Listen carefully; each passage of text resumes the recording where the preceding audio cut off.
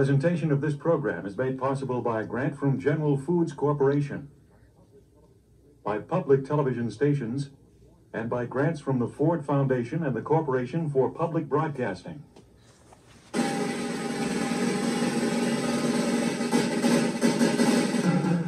Come on and zoom, zoom, zoom, ah, zoom. You gotta zoom, zoom, zoom, ah, zoom. Everybody's doing it, everybody's doing it, everybody's having a ball, yeah. So won't you zoom, zoom, zoom, ah, zoom. Come on and zoom, ah, zoom, ah, zoom, ah, zoom. I'm Edith. I'm Luis. I'm Lauren. My name's Danny. I'm Bernadette. I'm Leon. My name's Neil. Who are you? What do you do? How are you? Let's hear from you. We need you. We're gonna zoom, zoom, zoom, ah, zoom. Come on and zoom, ah, zoom, ah, zoom, ah, zoom. Come on, give it a try. We're gonna show you just what. We're gonna teach you to fly high. Come on and zoom. Come on and zoom, zoom. Come on and zoom. Come on and zoom, zoom. Come on and zoom. Come on and zoom, zoom. Come on and zoom. Come on and zoom, zoom.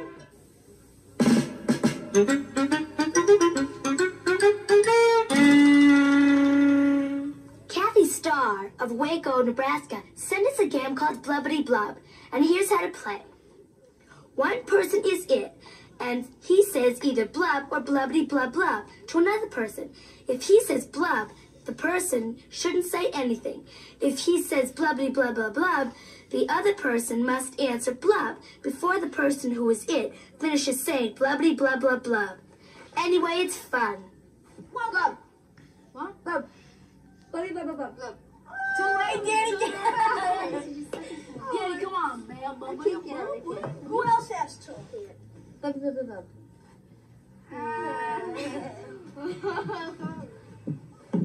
Blubbity blub blub blub.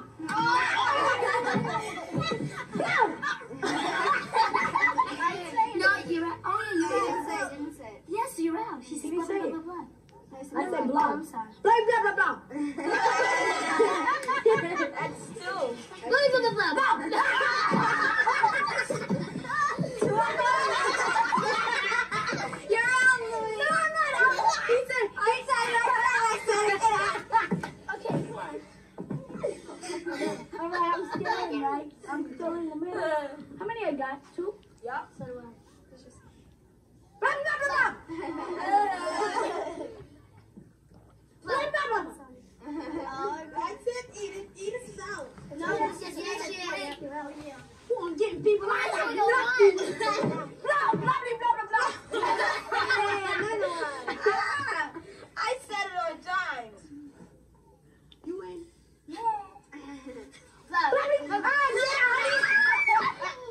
I didn't say nothing. Okay, I'm sorry. Yeah. So she's out. No, you're wrong. You make me laugh. No, because see, I didn't say anything anything with to you. you. Okay.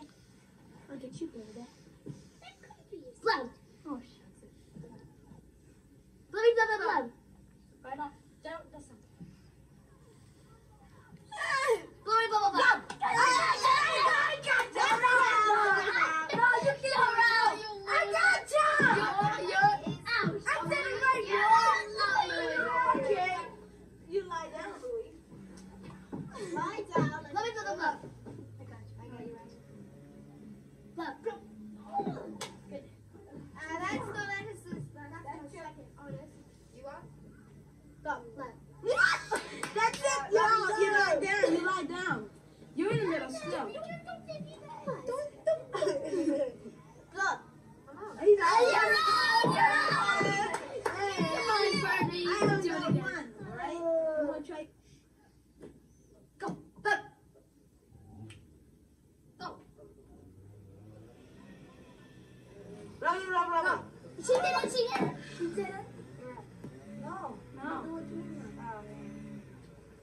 Too late, you're out. No,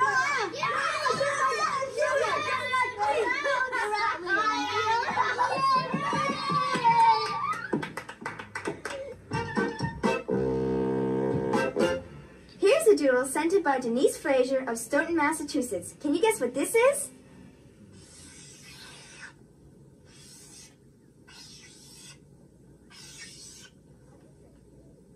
What is it? It's a plucked daisy. Julie Grote of Winona, Minnesota sent us the recipe for crunchy devil sandwich. What you need is brown bread, cream cheese, deviled ham, crunched peanuts, and apple jelly. Take about 2 spoonfuls of deviled ham and 2 spoonfuls of cream cheese. Mix that together.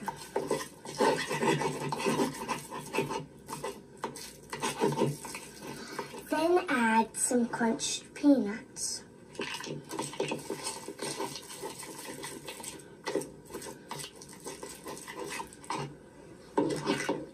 Then take some slices of brown bread, I already sliced mine, and spread one with apple jelly.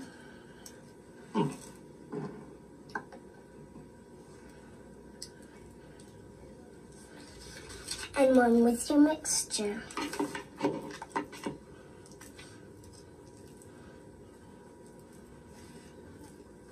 And put it together. And there's your crunchy devil sandwich. Here's a doodle sent in by Christine Williams of Roslyn, Mass. Can you guess what this is?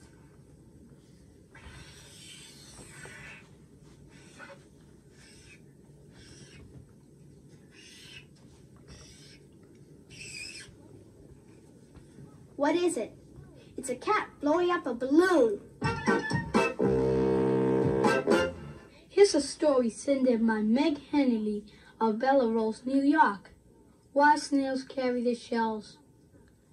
Once upon a time, there was a snail named George. Every day he walked 5 miles to work and 5 miles back. He thought and thought of a way to get to work without having to walk 5 miles back and forth. I could take a bus, but no, there are no buses in the forest. I better ask Sam the snake. Knock, knock. Sam came to the door.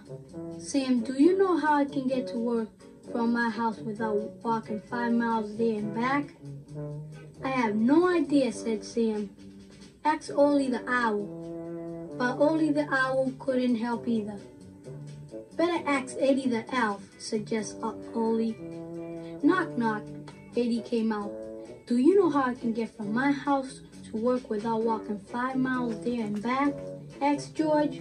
Why, you don't have to walk. You have a strong back, don't you? Yes, said George. Well, then you can carry your shell on your back.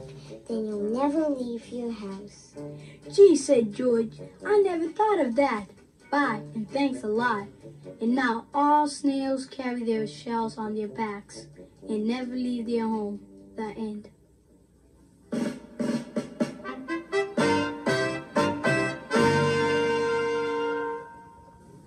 Here's a book written, illustrated, and even printed by Catherine Ann Swigert. John and the Rabbits, a story by Catherine Ann Swigert. The Attic Press, Walden, Massachusetts, 1972. Once upon a time, there was a boy. His name was John. He lived on a farm with his parents in the edge of a big forest. John had no brothers or sisters, and he was very lonely. One day, he decided to go into the forest to see if he could catch a pet. So after he finished his chores, he set out. Writing sort of runs in my family. Both my mother and father write, and I just started writing ideas and stories too, instead of just thinking them.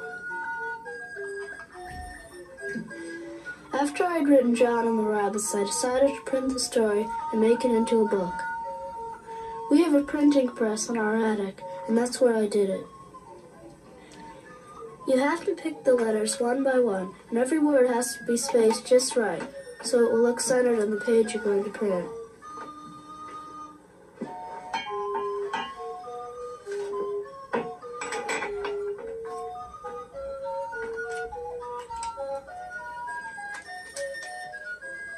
You can't be tired or in a bad mood when you're working at the press.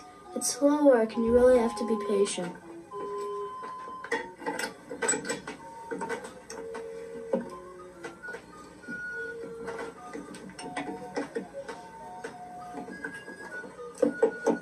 Printing the book took about 20 times as long as it did to write it, but it's nice to see a story you wrote yourself as a real book.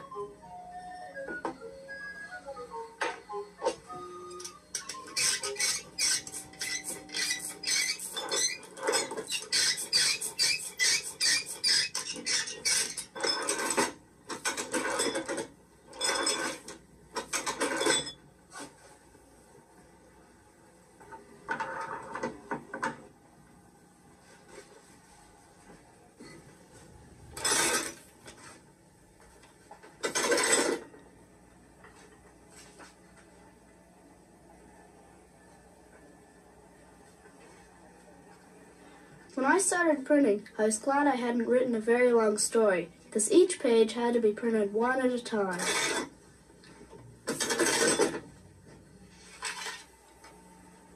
Now was the time. He jumped out from behind the tree. He was about to catch the rabbit when he stumbled over a root and banged his head on a rock and became unconscious. It was a few hours later when he woke up. He looked around him in astonishment. He was no longer in the middle of the woods, but in a little... The story is almost like a dream that John had. Or maybe I had. He goes into the woods to try to catch a rabbit for a pet, but he ends up being taken care of by a rabbit family in their underground den.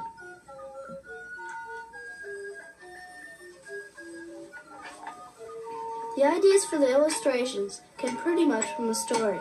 I cut them on linoleum blocks, which fit right into the press for printing.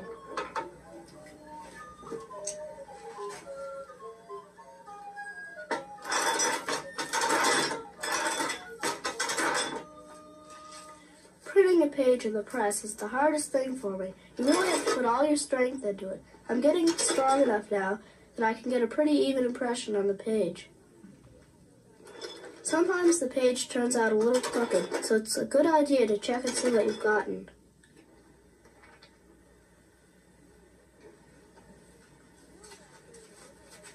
I really like the way the book turned out. It sort of makes the story special, being a book. So I guess it was worth the work. I'm not so sure I want to print everything I write. Maybe just the special things I want to last for a while. When lunchtime came, John went back to Mother Rabbit's hole and had lunch and started for home. Mother Rabbit called, "Visit us often." "I will," called John. He was halfway home when he remembered his pet. I won't need a pet now, he thought, because I have Mother Rabbit and her children. When he got home, he asked his mother, "Guess where I've been?" His mother said, "I can't imagine where." So John told her all of his adventures, but she only smiled and said, "You have a wonderful imagination." John laughed. He knew it was true. The end. Did you like the story? Huh?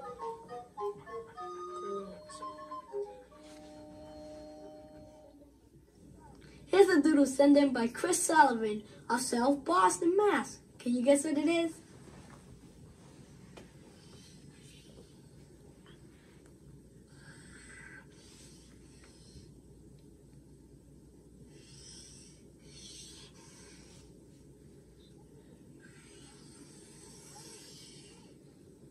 What is it?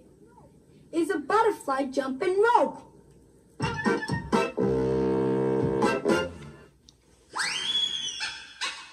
It's time to roll up the barrel.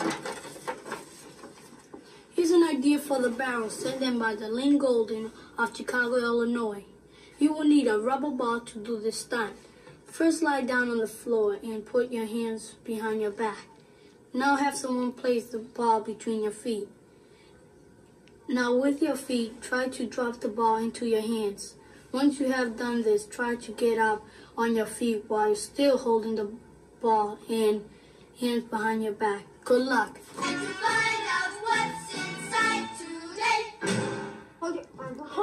your feet back down on the ground. No. Get You your should put your feet feet on down. the ground.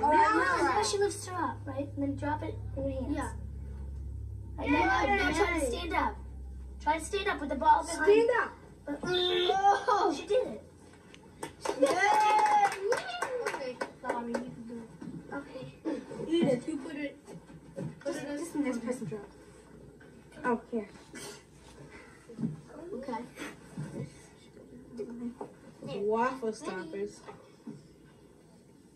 Got it. Now stand up. No, I don't know how to stand. No, let her have some room. Yeah. It's easy. See? Yes. Oh. Okay, close your legs. Wait, let me put it. Put your hands Ready? You got it? Now stand up. Move away, you guys. Yeah. Use your elbow. Get up. Come on, Leon. Oh, look how you twist. Oh, come on, Leon.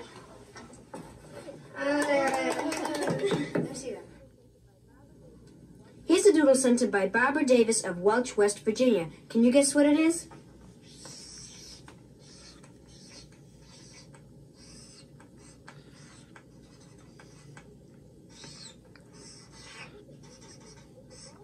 What is it? It's a bowling ball with training wheels.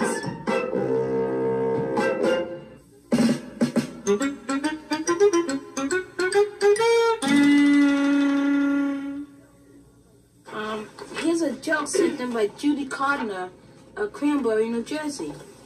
Teacher, John, where's your homework? It's not here. John, I turned it into an airplane and somebody hijacked it. Here's a poem sent in by Joan Pilch of Salem, New Hampshire, and it's called The English War. Verbals are running through my brain. Noun hooks me with a cane. Infinitive phrases jump me. Oh, please, will someone help me? Punctuation spooks me until I scream with fear. All of this seems so very, very clear. Gerunds are a new and different scare. I try to get them out of my hair. Predicate nouns, participles, and verbs, too. I guess I live in a language zoo. Oh, wow. Dear Zoom, my name is Tom Ryan. I like to draw mixed up art. I call it that because what it is, mixed up art. And he lives in Marlington, New Jersey. And here's Tommy's mixed up art. Oh, that's beautiful. It's mixed up, but it looks good. Okay, here's one sent in by Diane Molahey of Hong Kong, China. Why study? The more we study, the more we know. The more we know, the more we forget. The more we forget, the less we know. The less we know, the less we forget. The less we forget, the less we know. So, why study? Here's a doodle sent in by Holly Melamont of Cherry Hill, New Jersey. Can you guess what this is?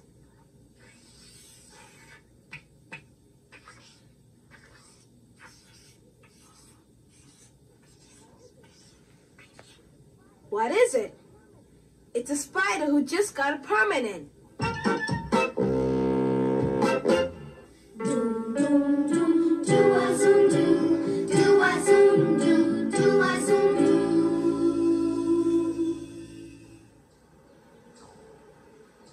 This is one of our favorite places. It's a really good place to go fishing with your hands.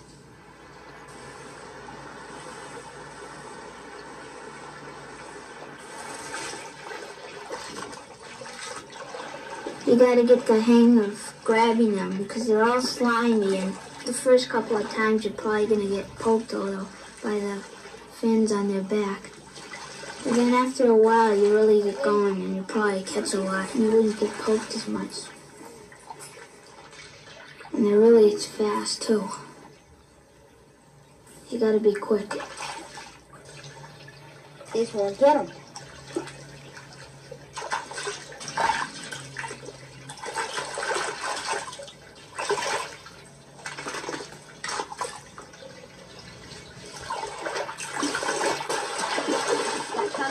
And we got 3. I got 2. I week. Can you get away? Yeah, let's do the lot too.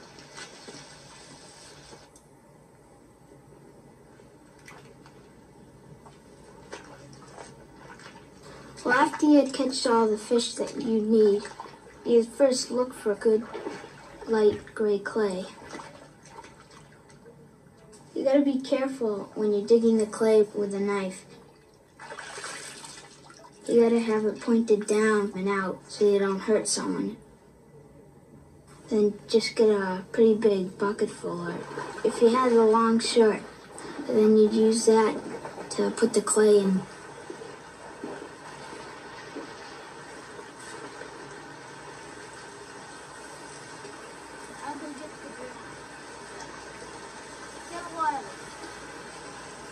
After you dig the clay up, it's going to be pretty hard, so you're going to have to get water on it and squish it around with your hands or use a rock to pound it down.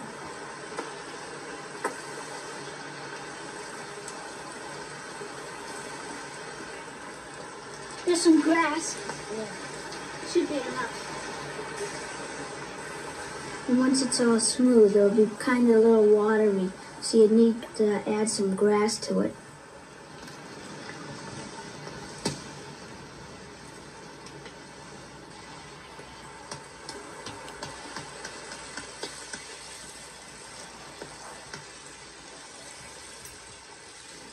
After you start a pretty good fire, you wait a while until it burns down so it's mostly just hot coals. Then you move it over a little, and then you take the fish in the clay and you move them where the fire was in the hot ground. Then you move the fire back with some sticks back on top of it. And then you just wait around 15 to 20 minutes. After you have all the coals brushed off the fish, you should take a stick and you poke the clay and see if it's hard, like rock sort of. Then you know it's done. And then you push them aside onto cool ground. So when you try to cut it open, you don't burn yourself. After it's cooled off, you can sometimes see where the outline of the fish is. And then you cut around it and then you take the top off. Hope this fish comes out okay. Hope it tastes good too. You can have the first bite. Okay.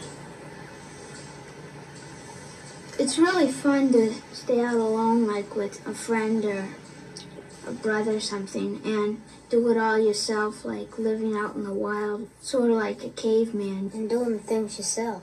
Yeah. And then see what you come up with.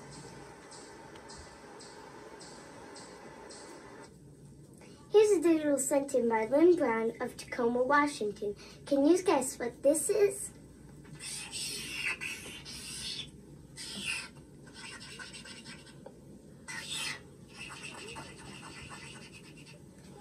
What is it? It's a frog who swallowed a brick hole.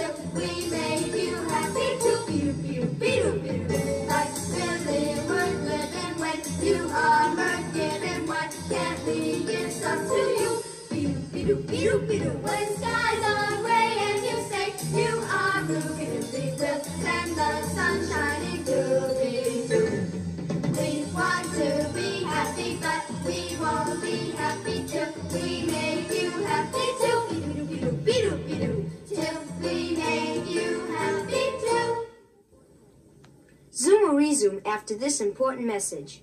Hi, Frobens, Subby Lubbis, Lubbis Ubbis Eben, Ubba Bubby Dubba Bubby Lobok, Ubbits Gub Robin Tubby Tubba Cubby Tubba Babba Gubbis, Ubbot Ubba Yubba Hubbos, Wabach.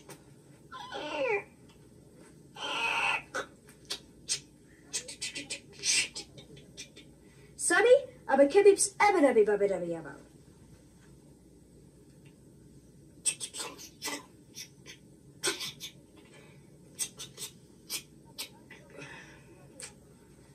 But Abby Vabin Kebib Siabu about.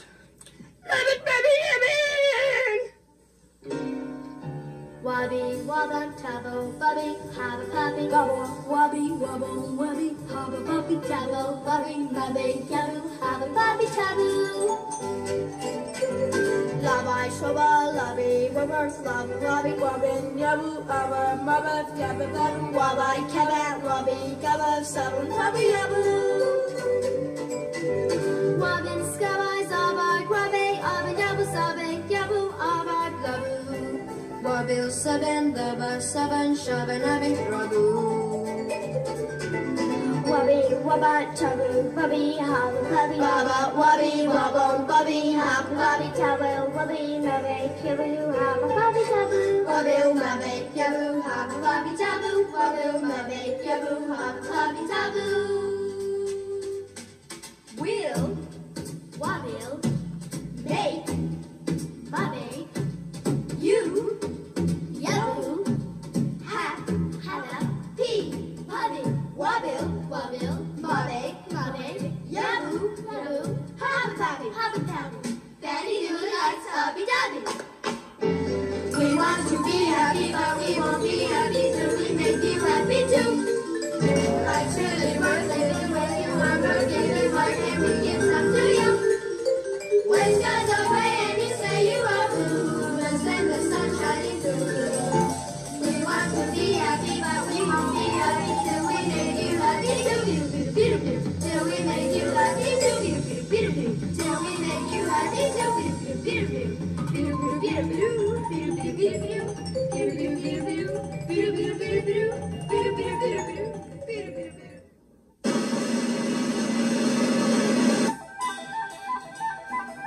You got an idea sitting on the shelf?